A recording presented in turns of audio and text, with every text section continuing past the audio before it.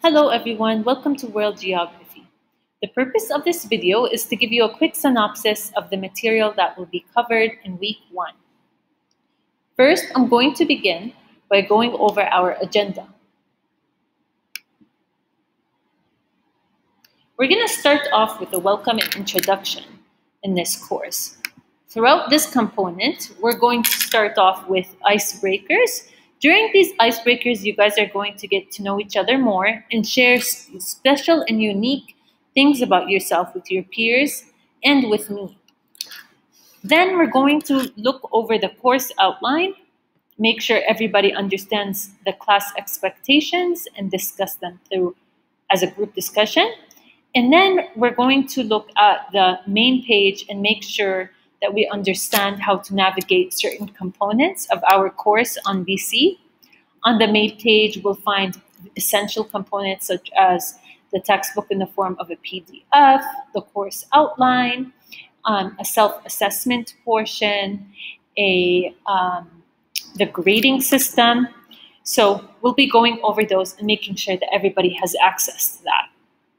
Then we're going to move on to an introduction to geography, where we're going to be defining the discipline itself, understanding what it includes, and familiarizing ourselves with the 5 themes of geography. Now, this part is really important because it serves as the basis of what you would later have to reiterate or to kind of summarize at the end of the unit. And those are the 5 themes of geography. You want to understand them very well, and you want to make sure you know examples of each and you should be able to apply them to different contexts in different areas of the world. Of course, it won't be in extreme detail because that's something that's recurrent in the course, but make sure that you understand it as much as you can and you address any questions you have. The next thing that we're going to move on to are the types of world and regional maps. So these will definitely use the textbook for. We're going to look at different types of projections, and we're going to really look at how geographers are able to use photographs or geographic information systems and digital maps to show the Earth's surface. We'll also be analyzing these images. And when we also take part in analysis of maps, we're going to be projecting the 3 types of map, the world 3 map projections, and using the skills to understand the differences between each type of map. Perhaps you can bring in your own examples and share what areas you are familiar with on a regional or world level. Then we'll move on to the forces that shape the Earth's surface. So we're going to be using our textbook for this, of course, and utilizing videos that are posted on BC for you to review, and the activities that we'll be engaging in on an individual basis and a group will also be helpful for you to acquire this information. These are the 2 icebreakers that I mentioned before. So for the first day or 2, we're going to be doing these.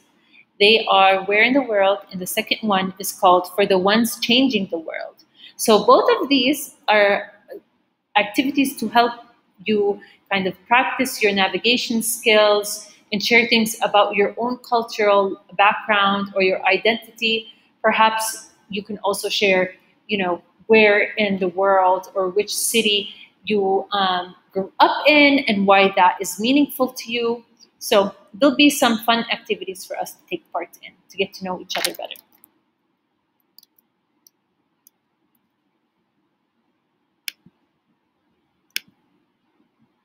Okay, so as mentioned, for this week, we're going to be covering the following. Geography Basics is the title that we're looking for under. So here are some questions that we'll be addressing throughout our objectives. What is geography? What are the 5 themes of geography? How can we locate points on the Earth's surface? What are the different types of maps? What forces shape the Earth's surface? And what is Earth's internal structure? So there'll be some labeling exercises as well that you might like, or you can use your artistic skills if you are interested in that too. The last thing that I would like to go over is the resources.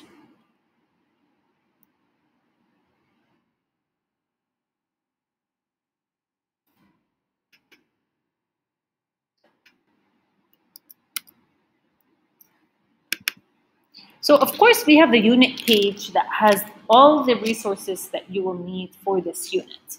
On a daily level, you'll find the BC page that has the videos and any attachments or PowerPoint presentations that I'll be using throughout each session that we'll be carrying on. But I also wanted to bring your attention to these three sources, which are on the main page resources page and on the unit page.